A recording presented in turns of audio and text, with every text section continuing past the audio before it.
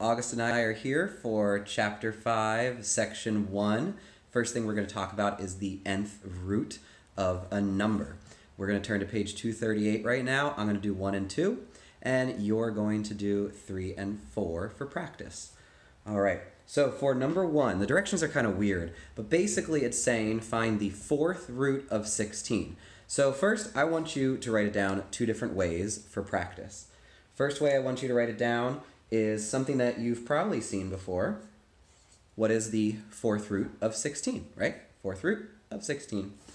But I want you to know, and you might not have seen this before, that that's the same thing as saying 16 to the 1/4 power. Oh, she wakes.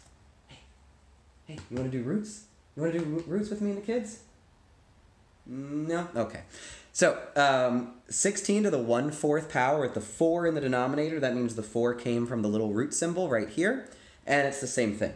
But really what you're asking yourself is what number times itself times itself times itself gets you 16, and the answer is 2. All right? Likewise, for number 2, it's asking us to find the second, which of course we call the square, root of -49. Now, we want to find the real answers to this, but I want you to get used to writing it. So we're asked to find the square root of -49. You've totally seen that before, but you might not have seen. Make sure you use parentheses when there's a negative.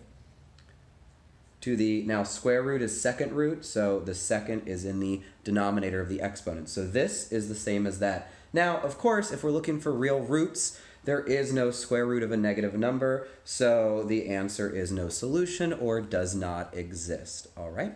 So that was 1 and 2.